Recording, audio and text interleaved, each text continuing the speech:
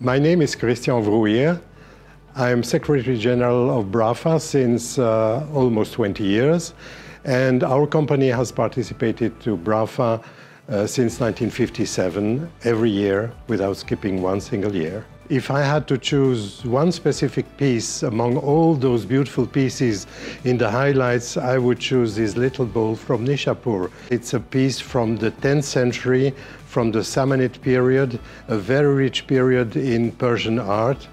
These little bowls are quite rare, there is not too much of them, and they give an image of what the Samanid period might have been because there is not so much information about it. BRAFA is a meeting point. It's a meeting point for the dealers, but also, of course, for all the art lovers and people who like art in all its different forms.